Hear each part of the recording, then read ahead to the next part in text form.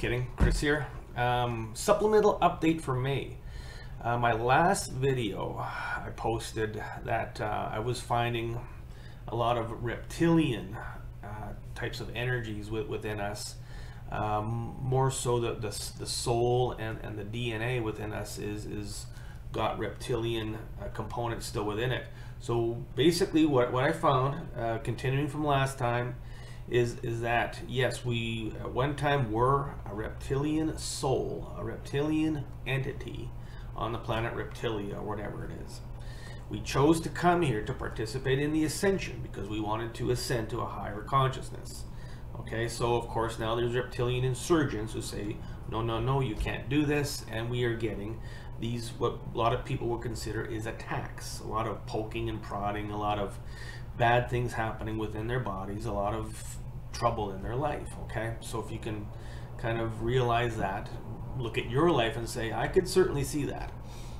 All right, so what I've been finding is that a lot of us have reptilian DNA in certain areas of our body.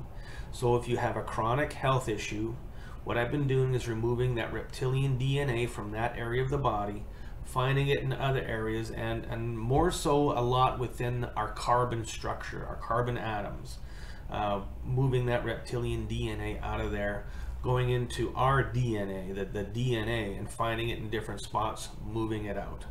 Okay, just simple. Reptilian DNA false.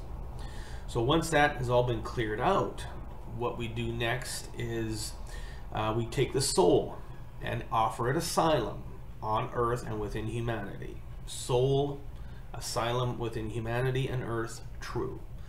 That has been now done. So what is next for the clearing is to ask the Lord of Sacred Geometry to connect the DNA and soul to the human template. What this is going to do is program the DNA and the soul with a full human set of programming, okay, human codes. This is going to facilitate manifestation. It's going to facilitate well-being. It's going to facilitate love. Okay, so that is the basis of the clearings. Okay, and it gets deeper than that. Everybody's different, so you have to douse and certainly find out what's going on within that specific person. Now, what is also coming up is the black goo, the artificial intelligence. So I've been finding that a lot within people, within certain chromosomes of the DNA, more so the third pair of chromosomes. I've been finding a lot of that. And then you also look throughout the person and find more of it. I've been finding it within the intuition, the higher self, anywhere that would be considered a control center. So the subconscious, all these different areas can be the black goo.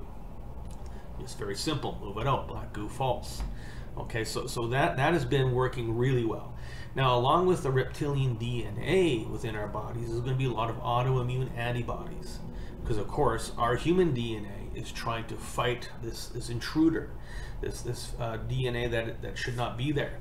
So once you get rid of all that, find the trouble area and remove all of the autoimmune antibodies. Okay, it's just, you can tell the autoimmune system to stop. So that has been working very well. Now, I found something interesting today. I have somebody who's buying my products wholesale. If you're a practitioner, if you have a practice and you want to buy wholesale, contact me. I'm more than willing to facilitate and help out. Okay, it's about getting all this stuff out and helping humanity. This person always saw the number 33.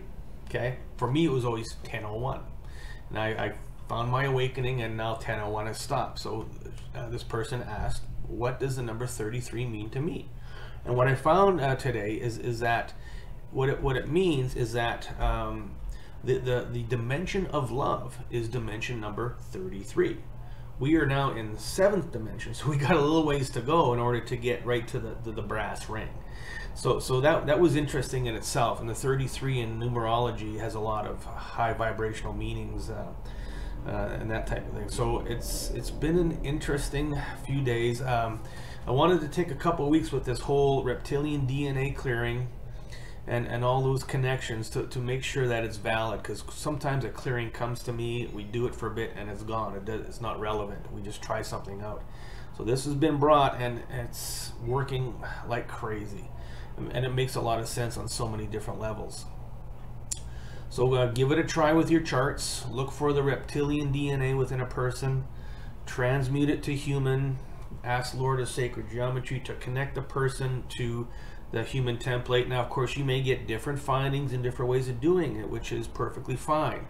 That's how this system works. Everybody's different in their consciousness and their higher self as to how things are put together. So take that information, roll it up, and see what smokes. Okay. Onward and upward as always. Chris Kaler, we are out of here.